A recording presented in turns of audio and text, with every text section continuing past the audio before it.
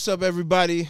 Welcome to the first episode of the Legacy Podcast, where we talk about lots of beautiful things like Brazilian Jiu-Jitsu, mixed martial arts, boxing. We talk about the streets, the music, and we bring it to you as real as it gets. And today, I'm very excited because I got one of my closest boys with me, my boy MANNY MIJARES, who is many things. He is a producer, director, engineer, music video producer. He is a boxer, and he is my purple belt in Brazilian Jiu-Jitsu as well. That's right. I got to get that brown belt. I'm coming for it this year. Next year. By this time next year, I'm coming for that brown belt. Oh, you're going to get it, bro. It's, sometimes, as long as I've been doing this, it's just such an important thing for me to have to do every day. It's like if I'm not doing it, I'll get in trouble. I need to be on the mats. I need to be training. I need to be at the gym. It keeps me grounded. So for me, it's like sometimes I don't understand that people get busy and they have lives outside of it, right. Because I coach. So I get confused. Wow, why aren't they training? But I understand as I'm getting older, and it's a hard sport. So yeah. I mean, it goes to show like the people that do get their brown belts, purple belts, brown belts, black belts, there's a level of commitment that you have to have. Yeah, I think it's got to be like kind of part of you in a way, like where you cannot not do it anymore. Like I have to do it, no matter how hard it is on my body or whatever. I need it for my mind. I need it for my soul. I have to be on the mats. It's the best thing for me. I remember one day Master Joe said, after I got into some trouble again as I got older, he's like, you need to be on the mats. On the mats is where you need to be. You be safe here, my friend. And I was like, okay, he's got a point, because every time I strayed from being on the mats, my life was not good. So yeah, I think someone like you really needed jiu-jitsu, right? I think just from what I know about you, and I'm going to learn more today, but it's one of those things where, it saved your life. It absolutely. 100%. You know what I'm saying? And it's like that for a lot of people, especially those that come from less fortunate circumstances or bad lives and, childhoods where they don't have a lot of things. They need something, that's why, I think a lot of people, they find their core group of friends or their people that they end up calling family, because they can, they really find something that, takes them there. So, and I think that's what you found with jiu-jitsu. So I think that's really special, man. Yeah, bro. I mean, when I've heard a lot of people say jiu-jitsu saved my life, and I literally... It's true, though, right? For me, I don't know for everybody, and maybe it does for everybody, but for me, 100%, I don't know what would have happened to me at that point in my life. I get nervous. I get scared to think what the fuck would have happened to me. So tell me, what was the first time you even walked into a gym? How old were you? And what made you go into a gym? So, okay, yeah. The first time I walked into a gym. So the whole reason I even went to a gym was because I was in jail. I was in jail for a while. How old were you? I think I was 20 years old or 21. Okay. Yeah, I was in jail for about a year at that point. And, when I got out, it was it was real. It was I saw so many people go in, come out, go in, come out. The same guy. And I'm thinking to myself, what the fuck are you doing? You just went out 2 weeks ago. They violate probation. They come right back. It's like they wanted to be there. I didn't want to be there. I saw that shit with my own eyes every day. And then. So you had gotten out of jail for the first time or for the second? No, it was. Okay. I was going to jail a lot. And it was a matter of time where it was going to be some time, long term. And that year, I got lucky that I even got that year. Okay, so let me back up a little bit though. But what are you what makes someone go to jail all the time? What are you doing or what are you not doing to kind of stay out of trouble and keep yourself focused? You know what I'm saying? Bro, when I was younger, I mean, look, I grew up in the 90s, I'm growing up in the 90s, and you got the popular shit was rap music and being a gangster and girls and drugs like crazy. We're in Orange County. I mean, California, you know, this was the mecca of like everything. Good weed, people were doing speed, people were doing drugs, and that was what was cool at that time that I was growing up. And so for me to like all my friends that I lived on the same street with, they were all like doing that. I wanted to do that too. I wanted to follow in those footsteps. And with that came smoking and doing those things. Okay, so just getting into like trouble. And, you know, going to jail because now your parents don't want you at home because, you know, you're doing bad shit. You're smoking weed. You're hanging out with your friends. You're doing stuff you shouldn't be doing, you know, with kids that want to be, you know, show-offs, you know. Okay. And then you end up, you know, out there, and then all of a sudden you need money. And then so for money, what do you end up doing? You just end up jacking people, doing, you know, things that, you know, just to get anything you can to get money so you can get that. And then because of that, you start going to jail. And then when you go to jail, it gets real for you because when you get there, you know, it's time to realize, like, that's not where you want to be. I don't care how tough you are. I don't care how cool you think you are. When you get in there, they will all beat your ass if you think that. Well, I mean, it's not just that. It's that there's something about, like, not being treated like a fucking human being. Like, so like putting you in a cage, in a cell, and giving you rules, and you can't walk outside if you want to. You can't eat when you want to, really. I mean, if you have commissary and you have chips and, you know, ramen and shit like that, I mean, that's cool. But I think that what it was for me was just not being in control of my own life. Yeah. Where you feel like, you know, a caged animal, like in a shelter, and that actually can drive you crazy. Yeah, and you're already in jail. So if you get crazy when you're already in jail, then it makes it that much worse. And then you spend more time, and people will test you. Yeah, and so it gets. But actually, I want to back up even further than that. Were you born in Orange County? No, I was born in Boston. Okay, I was born in Boston. I was born in Worcester, Massachusetts. Okay, and then I lived in Boston. And then we moved to New Hampshire, New Jersey, and then we moved to Westlake in L.A. when I was probably in like 5 years old. Okay, and then okay. yeah. Okay, so I'm East Coast. But your family originally is from Iran. Yes. Okay. Persian. And were your parents? Actually, I don't even know anything about your mom or your dad. Yeah, my parents are full Persian. They were born in Iran, Tehran. Okay. And they, you know, I think they were in their early 20s. They moved from Iran because Iran was crazy. You know, at that time, it was Iran and Iraq were in a war for 8 years, and you know, a lot of Iranians wanted to leave that area. And my parents, they got married. They got married. They moved to America, and that's where they moved to. They moved to Boston. My dad was like really good engineer and all that shit. Okay. And so, yeah, we moved there, and that's where I kind of grew up. And then we, from there, graduated, moved to L.A., and yeah. So your parents are still together, and they're here in Orange County? They've separated a couple times, but they're together now. Okay. And, yeah, they're here in Santa Ana. Okay, so you got in the city, Santa Ana, what's up? So fast forward, you started getting into trouble. Yeah. You're going to jail. Yeah. You know, you walk into a gym. What brought that on? So I'm getting in trouble. I'm going to jail.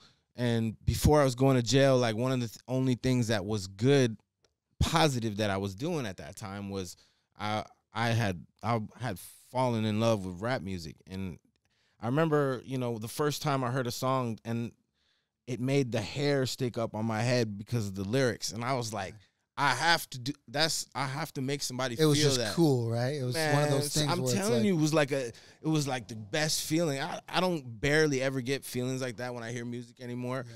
But when I felt that as a young kid, I remember that's what I want to do. I want to make people feel like that. So let me ask you a question about that, because I tend to agree, but I struggle with the question of, is it because we're older? Right? Like, is the music different? Is the feeling different? Is the culture different? I think the answer is yes, but do people still get that feeling with the music today? Well, the thing is, if they listen to my shit, they probably say that shit sounds like some old ass shit. But the thing is, like, there is definitely some good music out today, and you're making a lot of it yourself. I mean, there's some good music, but I think in hip hop, is it even? It's tough for me. You know, it's tough for me to think of who I like. I mean, can you really call it hip hop? I'll tell you what. I think someone that has a very good style right now, and I would say is the best lyricist and rapper, I would say, is Kevin Gates. Yeah, Kevin Gates is probably the most versatile rapper that I would listen to, because from rappers now, that's kind of who I listen to, and I think he's got a real big mind too. So yeah, I feel okay. like So I relate to. I mean, it sounds like music. it was kind of hand in hand. Like you heard, you were getting into trouble. You're going to jail, doing rap music. You listen to music. Yeah. You get into a gym, and it's kind of like both like pop culture. This world kind of just expanded and blew up for you. Yeah, so what happens is I finally get out of jail, and I realize that that's not what I wanted for my life. And at the time when I got out, I had a homeboy named Slick. Shout out to Slick, my homeboy from Santa Ana. Yeah, we started doing music together. We started like making a lot of songs, and one day I was like, man, we got to do something with this shit. So I pressed up some CDs, and I had gotten out of jail, and we were in Palm Springs. And in Palm Springs, there's a strip. And on the strip, I think it's a Thursday night or something, they have a whole bunch of vendors. It's on like that main? Yeah. Oh, okay. That main street when you get off the 111 or whatever. Yeah, the 111. And that whole street gets piled with vendors and stuff. And so we take like a box of CDs, right? And I'm like, that's kind of a random place to take. But I mean, because there's not a lot of, I wouldn't imagine there's a lot of like gangster rap fans in Palm Springs walking the streets. It wasn't the gangster rap fans. It was the way I would convince people to buy my CD. Yeah. So we go on the strip. We're there for like 30 minutes. All the CDs are gone. I'm heading back with a stack of cash like that, and I start counting, and I'm like, okay. And then I got some money together, and I made real CDs. Then I started treating it as a profession.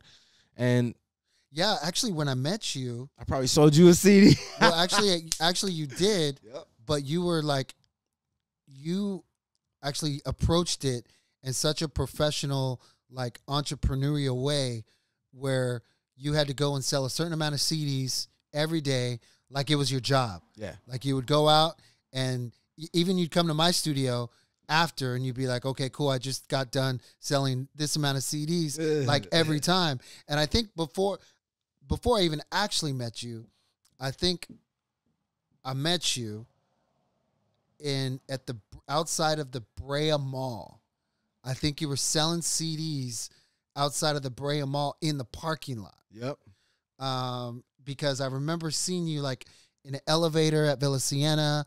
And then we got to know each other a little bit more, and I was like, I think that was him. That's But that guy. but I've always respected that hustle, because a lot of people don't do that. No, They just think it's, you're making music for fun, and someone should do something for me because I'm making cool music. Yeah. But you were the one that was out there slanging CDs like traditional, old school way. And you're right. You're absolutely right. It wasn't. They obviously didn't hear the music, but it was the way that you approached it and the way that you sold it. And it wasn't like on some Venice Beach type shit where it's like, here, take my CD. Yeah. Now you got it. Give me the $10. No, you know what I'm saying? I had the perfect pitch, and I would talk respectfully to people. I had people telling me my grandma bought your CD the other day, bro. I would talk to everybody because I knew how to do it, and I knew if I wanted to get my music out there, this was the thing, right? I thought that night I realized, like, I can make money doing this. I don't have to sit in the studio and just hang out with my boys all the time. I could take my music, I could get on the streets, and I could hustle. And I started treating it like a job. No bullshit. I was making $250 a day cash. I would get up, and that was my quota. I did that 7 days a week for 14 to 15 years. No bullshit. That's crazy. I opened up my own. I opened up my own gym. I moved out of my parents' house. I did everything for myself because of those rap music that you see on that table right there. And the good thing about it is when I was doing the rap music, I realized, hey, I got to get my fat ass in shape. And I had been into some fights in the county and stuff. And I was like, I had been in some riots. So I was like, you know what? Like, this would be kind of cool to start working out. So I started working out, and I start doing some boxing and stuff like that. And as I'm doing the boxing, I'm watching the UFC on TV. And it was the old UFCs. Back in those days, they actually didn't even have gloves. Like, and what I miss about the UFC actually is they would put people up against each other. They would say, this is guy's karate, this guy's wrestling, this guy's sumo, this guy's boxing. You know, it's so hard to do that nowadays because everybody knows everything. Because people got smart. When Royce Gracie was kicking everyone's ass, they're like, how is this little guy, how is this little, I mean, he's not little, but how is this guy that's like, you know, he's not some big muscular guy. You know, he's wearing this baggy suit, and then all of a sudden he's like, you know, tapping these people out. So I think that's crazy. Yeah, you know what it was for me? It was just watching them. I was like, oh, that's fucking crazy, right? I'm watching these dudes like strangle each other, and I'm like, I want to know, like, how do you do that? And so as I'm working out, I'm selling CDs every day. And so I'm in the streets. No bullshit. One day I remember I was at this Stater Brothers parking lot, right? And right in front of my eyes, I see this white truck, and it has the word tap out on it, like gigantic on it. And I was like, tap out. I was like, I'm selling him a CD. He's probably cool, right? Because that's, you know, probably somebody that does that shit or whatever. So I drive up, pull up on him. I sell him a CD, and I'm like, at the end, he buys the CD. He was a cool dude. And I'm like, hey, where do you do that stuff at? And he's like, oh, go see my brother Kurt. So this is in Palm Springs? This is in Palm Springs. Okay. So this is while you were selling CDs. Yeah. You said, okay, I'm going to go sell this dude a CD. That's crazy. Yeah, so I'm selling the dude a CD, and I'm like, where do you do that? Because I wanted to see what that was like. I wanted to train. I wanted to know. And then he's like, yeah, go see my brother Kurt. And my brother Kurt's got a gym. I don't remember the name. They were in like some type of sports complex. And so I went there. And I trained, and they were all, let's just be fair, there was like, you know, they were all some professional fighters and much better than I was when I first went. And well, I hope so. The only thing was that they were training on the rug at the time. Okay. And I was like, on a rug? Yeah, for my first, like. That's crazy. Yeah, well, you know. That's OG. I mean, that's. Hey, that was like, you know, a long time ago. And then, I don't know, I think he was in a transition from a gym to another spot was going to open. Yeah, but I love that. I learned on a rug. Yeah. Like rug burns. Yeah. Like. It was crazy. And then, so I'm training there. I'm like, yeah, I'm going to deal with it. And then 4 days in, I sell CD to my brother Gilbert, who's actually now my black belt. Shout out to Gilbert. Yeah, I sell CD to him, and he gives me a flyer for this guy named Palm Springs Jiu-Jitsu, Ramon Diaz. Okay. And, like, I call him up, and he's like, yeah, we got Cub Swanson over here who fights in the UFC. Shout out to Cub, my boy. Yeah, so I'm like, yeah, I'm going to go train at Palm Springs Jiu-Jitsu. I went there, and I trained, and keep it real, at the time, there was a lot of good guys at that gym, but they were all cool, and I trained there, and I started going there. I was like there for 3-4 months, and that's where I kind of like started, the bug hit me. Okay. You know, and I started doing jiu-jitsu, and then my parents were like, we're moving back to Santa Ana. I'm like, oh shit. Just as you start to feel like you're fitting into something. It's probably like 4 months. 4 months in, yeah. Okay. I'm like, oh man. So I go to the gym and I tell them, hey, you know, I was so nice training with you guys, but I'm moving to Orange County, and I'm going to try to find somewhere to train out there. And yeah, we moved back, and I was faced with a big decision when I. So you're a white belt at that point. Yeah, well, I'm not even a stripe yet. Okay, yeah, okay. Yeah. So you're a white belt at that point. You go to Santa Ana, and I got a choice to make now. Okay. Am I gonna follow the footsteps that I built from getting out of jail in Palm Springs, and like doing music like I was, selling CDs like I was, you know, recording all the time, stacking money, and, you know, starting to do martial arts, starting to do Brazilian Jiu-Jitsu. Like, you know, I did martial arts as a kid too. So this was like me finding something to be passionate about again. Or are you going to go back to hanging out with the homeboys again, and Lord knows what's going to happen to you. Yeah. So that was a big point in my life. And I'll be honest, when I first got back here, bro, I went to a bunch of gyms. Like, no offense to any of them. Like, I don't even need to mention any names because I'm not like that. But I went to like about 5 different gyms, and I just like, oh man, this is not the vibe. So tell me, it's interesting that you say that. Tell me what the different vibes are. Like if you go to one gym versus another, because I mean, a lot of gyms actually look different. Yeah. Right. Like there's very traditional. There's very laid back. Like, what are some of the differences in gyms in jiu-jitsu? I think like at that time when I got there, like I remember one of the gyms I went to, I had already been rolling for 3-4 months, and they were like, they taught me the technique, and the class was like cool, and I was like, yeah, this is cool. And then it was time to roll, and they were like, oh, you can't roll yet. I'm like, what do you mean I can't roll? I've been rolling. They're like, oh, you have to have like a stripe or something like that before you can roll. And I'm like, a stripe to roll? I've been rolling for 3. Oh, I'm sorry, but that's how. Yeah. Okay. So scratch that. You know. So would you say vibe, that that's more like traditional, or is it more like corporate? Like who would do that? You know, I think like it's back then I didn't want that because I had been rolling, right? But if I'm not gonna hate on that because I do understand, you know, a coach wanting to protect these brand new people that start jiu-jitsu, because let's be honest, those are the ones that mostly go away.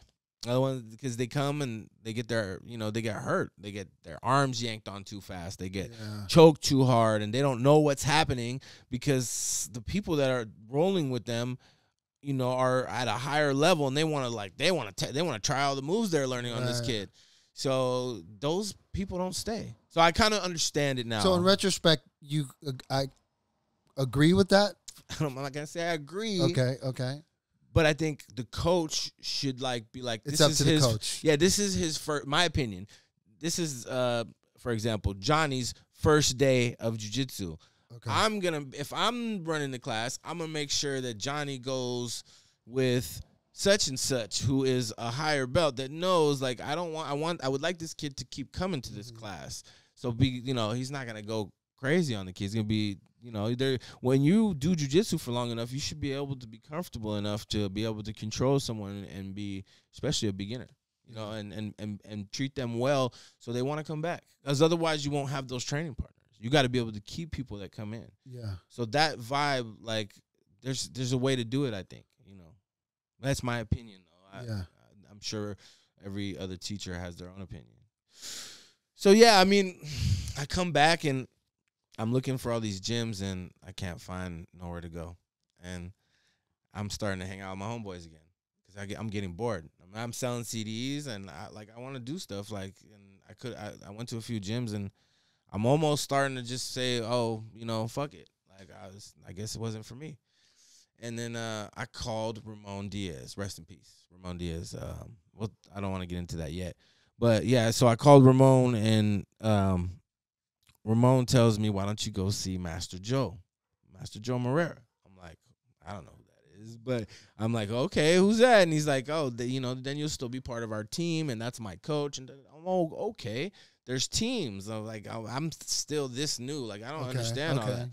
And so, I called Joe, and as soon as Joe, I was talking to Joe, I didn't understand a word he said. Like, I talked to him on the phone. I told him that, it was like, he's like, yeah, my man, like, the first time you hear a Brazilian strong accent, you're like, I cannot understand a word Joe said.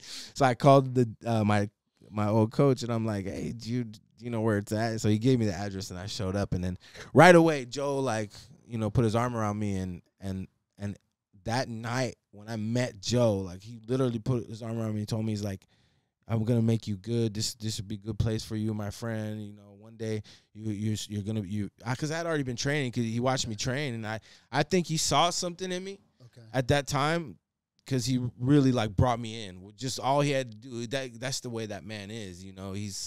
He's so he's like a godfather, right? He says something to you and you believe what he's saying. And I believe right away, I'm gonna be good at this. I'm gonna be a teacher one day. I'm gonna be a good fighter. I'm gonna be a good teacher. And I just dove full in, and I said,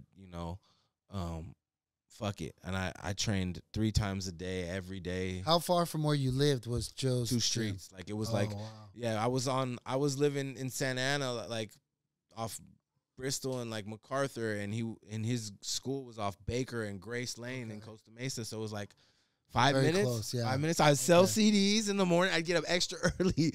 I was like, I want to be in every class. So I was addicted. I have an addictive personality, and I felt like I had a family, and like this was gonna be like keep me out of trouble, and like you would just go every day. Every day, I would sell CDs in the morning, go to morning class. And then Joe, and then at the time Marcelo, they were teaching privates and stuff, and they would ask me to stay and help them with their. I'd stay, help them with their privates. I'd come back, help with kids class. I'd train with the kids. I'd help teach with the kids, and then at night I would train in the adult class every day. That's great. Yeah, I've like full on. And then you know, I think I was a blue belt, and I think I was starting to like go out a little bit with my friends again. And Joe kept telling me like. He's like, man, you got to stay out, like the streets and stuff. Don't hang out with those guys. You know, like you're like past, like you moved on now. It's like, you know, yeah, you got something good going on. And then one night I went out, and that night I got stabbed. I got stabbed like multiple times in my face, in my head, in my back of my head, in my back, and I was just like.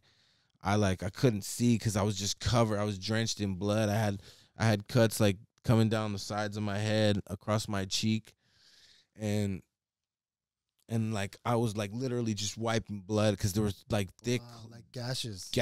Yeah, I was like I couldn't see, so I had they had jumped me in this spot, and then somebody had stabbed me, and then the person that was getting stabbed started getting jumped, but I just needed to see what was going on, so I start moving away, and then I realized like, damn, I'm bleeding a lot, like so I was bleeding to the point where my shirt was drenched, like I took my shirt off, threw it on the ground, like right away, it was drenched with blood, and I remember I ran out the cul-de-sac, jumped in my car, and I drove backwards out the cul-de-sac, and I turned around, and then I was starting to drive towards like my house area, and then I called Marcelo at the time. And I was like, "Hey, I got stabbed." He's like, "Are you all right?" I'm like, "Yeah, I think." And when he said that, it clicked in my head, like, "Hey, bro, you just got stabbed," because I said it out loud. Yeah. And so he's like, "Are you okay? Do you need to go to a hospital?" I'm like, "Oh shit." I think so. So I look up, and like I look in the rearview mirror, and then I can see like the cuts on my head, and then I reached back and touched the back of my head, and the back of my head, there's like the flap was like hanging. I felt that. I'm like, oh shit, yeah, I need to go to the hospital. He's like, okay. He's like, where are you? I'm like, I'm on the freeway. He's like, can you make it here? I'm like, yeah. So I made it there, and he gets in the car, and he like, soon as he sees me, he literally rolls out and falls on the ground and starts throwing up. That's how covered in blood I was. He said, I think. That's crazy. Yeah, I was drenched. And so he gets a towel, and he gives me a towel and tells me to put it over my face. So he's like, I can't look at you. I'm sorry. I can't look at you like that. And he gets in the car, and he drives me to Hogue, which is at Newport Beach. And with the craziest thing, I was calling Joe, like after I had called Marcel, I was trying to call Joe, and he wasn't answering. And, you know, I'm sorry I'm even talking about this, but it's just the truth of my life.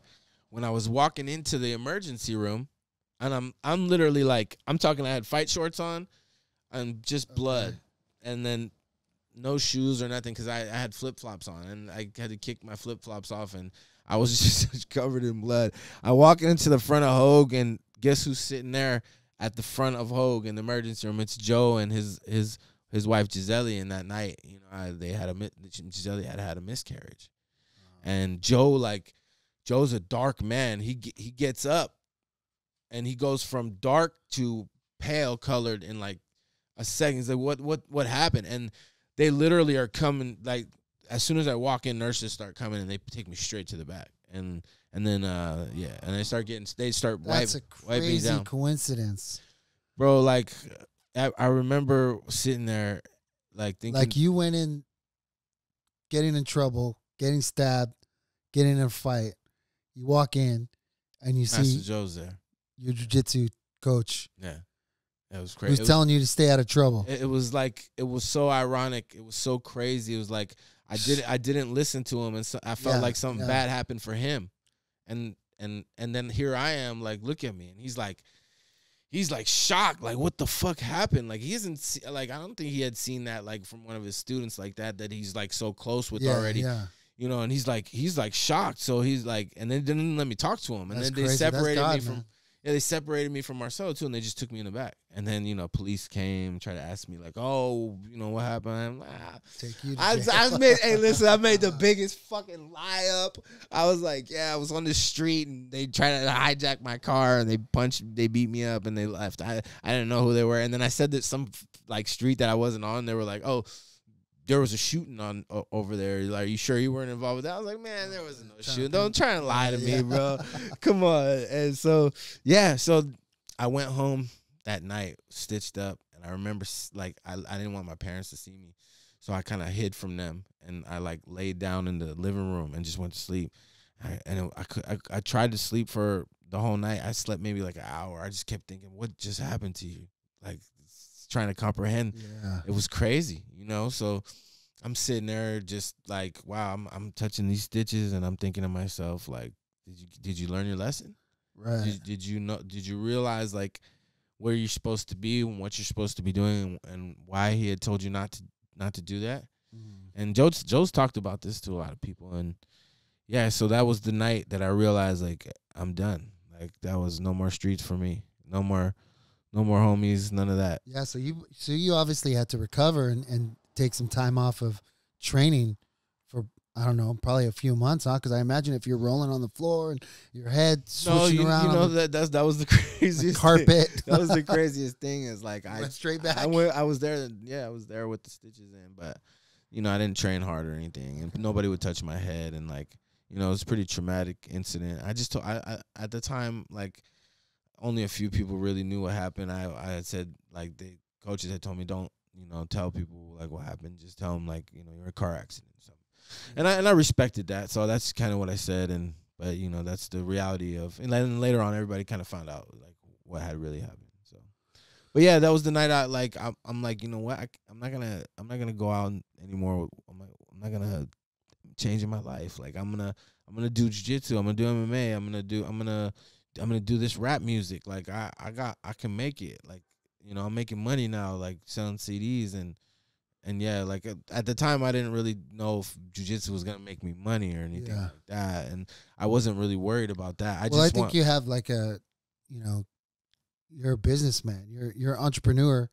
Like, you know, it's in your blood. So whatever you would have done, you know, you were going to ultimately make you money. You know what I mean? So whether it was jujitsu, whether it's music, if you were, you know, selling clothes or whatever it was, like, you know, it was just going to be, you know, a part of you. So, but I want to, like, I don't know if you know this about me, but like, I grew up doing martial arts. So I got a black belt in Kenpo karate through a guy by the name of Steve Spry. And then after that, I did Taekwondo and got up to my red belt. A lot of that was honorary because they you know, I already kind of knew what I was doing on my feet and stuff like that. And then obviously boxing and did a lot of smoker fights and things like that.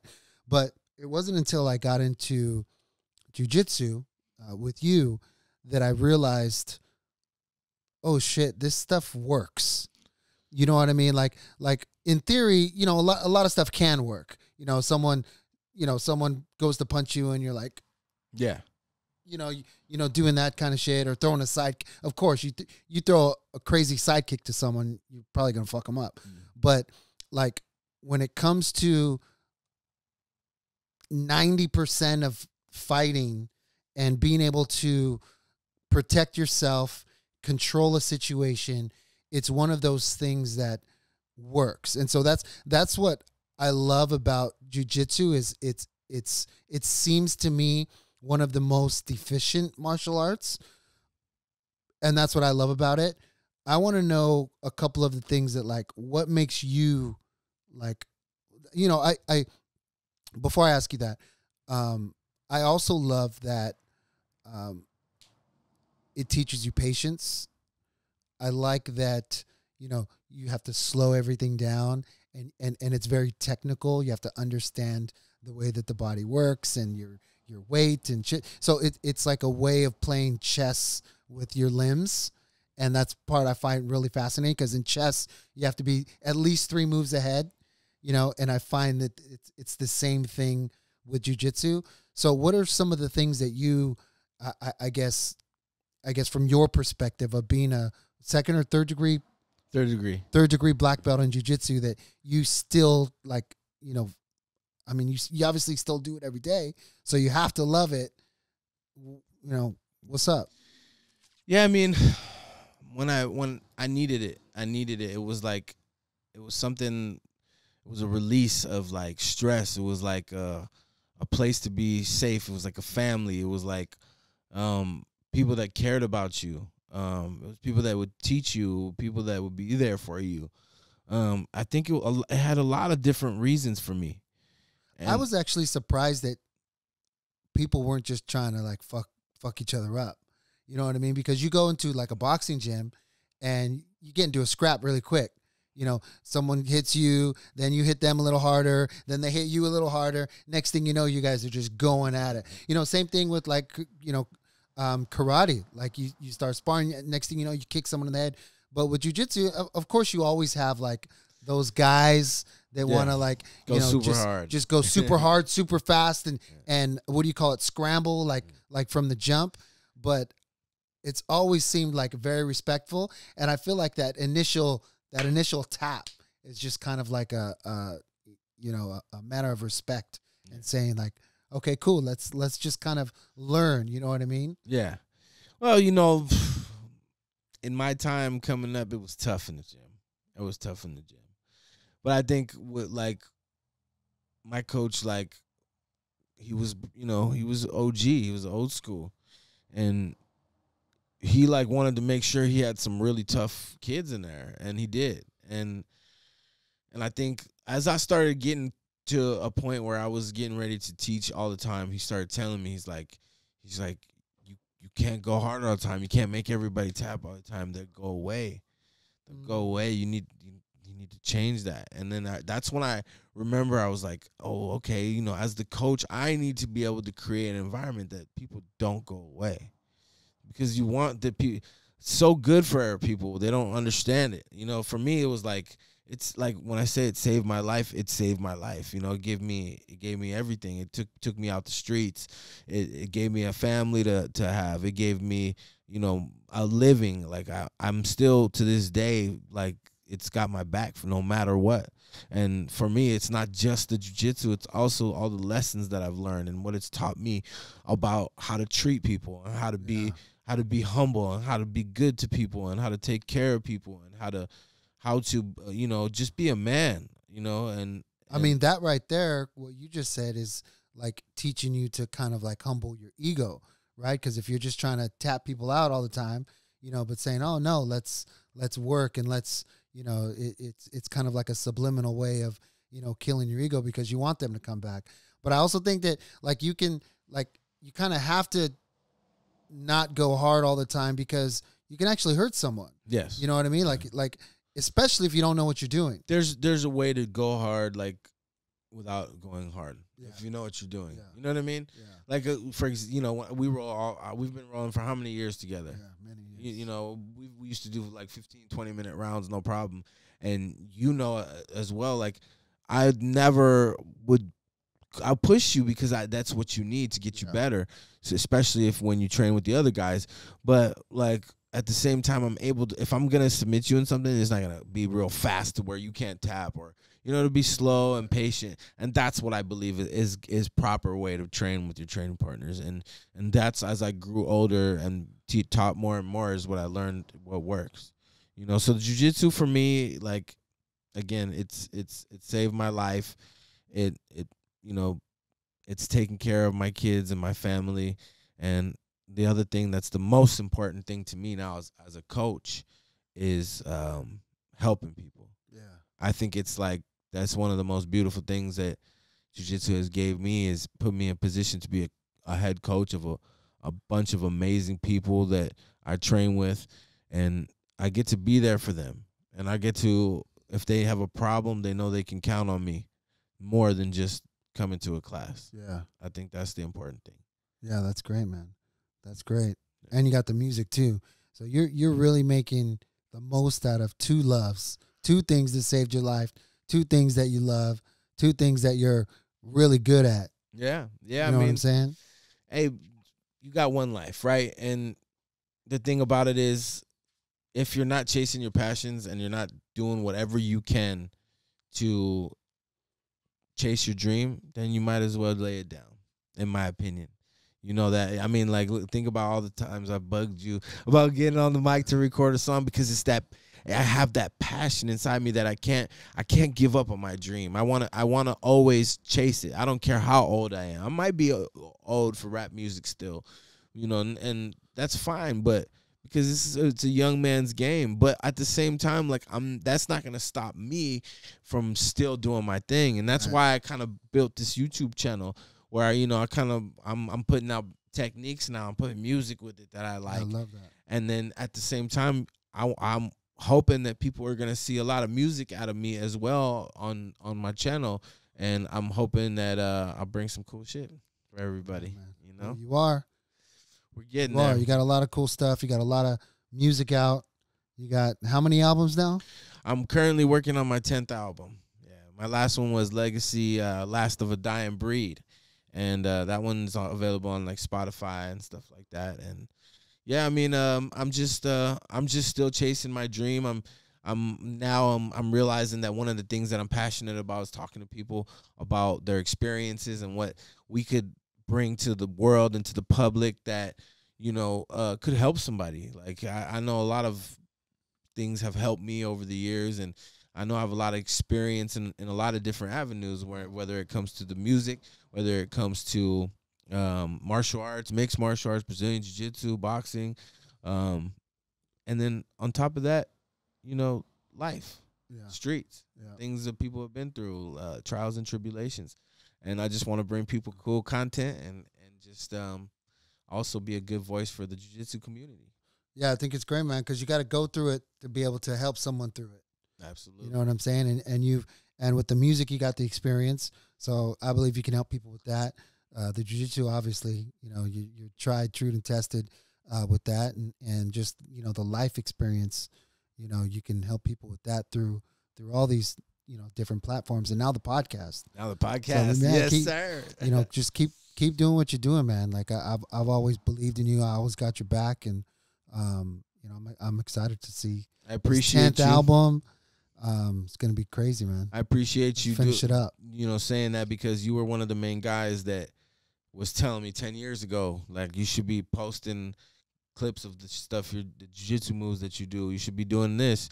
And, you know, like, at that time, I was like, I still was like, oh, like, how do I do it? You know, like, and then, you know, I didn't take it too serious, and I should have. But, you know, the thing is, it's everyone needs to know that it's better late than never. Well, yeah, it's it's never too late. And, you know, I tell a lot of people a lot of things to do. You're actually doing it now. You know what I mean? I can't tell you how many people say they want it. They say they're going to do it, but they don't do it. You're here doing it. So yeah, congratulations, man. We got to do it. Thank you, bro. And right now, what are you working on, bro? Like, just you know, let people know like what you got going on, because man. I mean, dude, you do it all, bro. Like, so you got any projects coming out? You got any artists that besides me? Like, forgive me. I'm gonna thank you for everything you've done for me musically. Like, of course, man. Of course, I always recorded like 4 or 5 of my albums. Every song that I have that sounds good is because of you. But yeah, like, what you got going on? You got just a you lot. Got Stefan Benz. I know you got Stefan Benz. Got Stefan Benz working on some consulting projects. Been directing a lot of music videos. Just trying to find my lane and do what I love and focus on, you know, just always improving every single day. I think that's kind of like the tip that I'm on right now, is just making sure that, you know, I'm spending my time in the right places, and I'm making sure that, you know, I'm really focusing on what I'm good at. Yep. So, and with that, I try to get better every day. So, it's exciting, man. I'm happy, and, you know, I'm traveling the world, and, you know, just want to keep it moving. That's the way to do it, brother. Yeah. And do you have any like social media you want to tag on here so people can contact you? Because I know you do. Yeah. You've made my music come to life, and maybe sometimes people need somebody in their corner, man, and I know how important it is to have a coach or someone that will guide you. And if you're a talented musician or a rapper or any kind of music, my boy here, he can definitely make you sound the way you're supposed to sound, the way you want to sound. So do you want to give your no, I appreciate that, man. And I feel like I'm kind of like, you're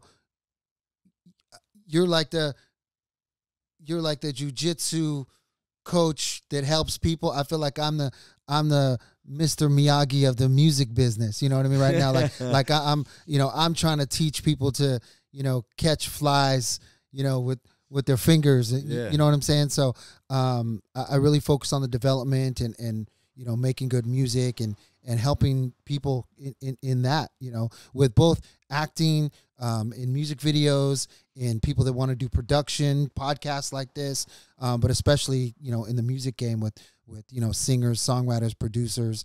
We're just really building a family and just trying to take it to the next level. So, but yeah, I have a company, Imaginative Media, imaginative-media.com. You can hit me up at Hit Music Partners. And my handle is at Manny MIJARES. Motherfucking man. Yeah, bro, I appreciate it. Blessed to be surrounded by you, bro. I appreciate you coming through the podcast, and there was no better way for me to start off the initial podcast by kind of, talking to my boy that is in the music industry that I've known for a really long time, that, has seen me kind of go from, selling CDs in the streets. I'm just so glad you're doing it, man. I'm really happy to be episode 1, man. Yeah, brother. Let's go. Let's get it. Appreciate you. Like, subscribe to the channel, and we will be having lots of more stuff coming out for you guys soon. Appreciate y'all. Peace.